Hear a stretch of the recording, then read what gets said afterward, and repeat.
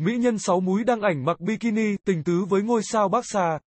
Siêu mẫu thể hình Antonio vừa đăng ảnh tình tứ cùng tiền vệ Arturo Vidal. Dập tắt tin đồn chia tay hồi đầu năm. Chuyện tình của Arturo Vidal và Antonio từng làm tốn nhiều giấy mực của báo chí. Hồi đầu năm, tiền vệ Barca âm thầm xóa tất cả hình ảnh của cô bạn gái quyến rũ trên Instagram của mình. Trong khi đó, Isaza thường xuyên đăng tải những dòng trạng thái và bài hát thể hiện tâm trạng buồn bã. Dù không lên tiếng xác nhận, nhưng giới truyền thông đồn đoán rằng cặp đôi đã đường ai nấy đi. Nguyên nhân được cho là Vidal muốn chuyển đến Inter Milan vào mùa hè năm nay để tái hợp với người thầy cũ Antonio Conte.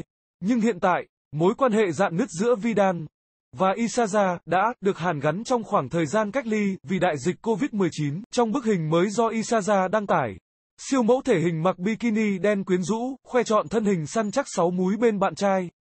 Isaza năm nay đã 31 tuổi, nhưng vóc dáng của người đẹp Colombia không kém các thiếu nữ tuổi đôi mươi. Điều này là nhờ Isaza duy trì tập thể dục thường xuyên và chế độ ăn hợp lý ngay từ khi còn nhỏ. Hiện tại, Sonia sở hữu thân hình khỏe khoắn với cơ bụng 6 múi. Điều khiến ngay cả cánh đàn ông cũng phải thèm thuồng và ghen tị với cô. Sau khi cặp kè với tiền vệ người Chile, tài khoản Instagram của Isaza nhảy vọt lên tới 3 triệu lượt theo dõi. Cô cũng thường xuyên đăng tải những bức hình gợi cảm khoe vòng một cực khủng và vòng eo chết người của mình lên trang cá nhân. Về phần Arturo Vidal, hợp đồng với Barcelona sẽ hết hạn vào hè năm 2021. Nhưng nhiều khả năng anh sẽ ra đi ngay trong kỳ chuyển nhượng mùa hè này. Ngoại hạng Anh được cho là bến đỗ tiếp theo của Vidal. Theo giới truyền thông Anh, Newcastle và MU là hai đội bóng đang để mắt tới tiền vệ người Chile.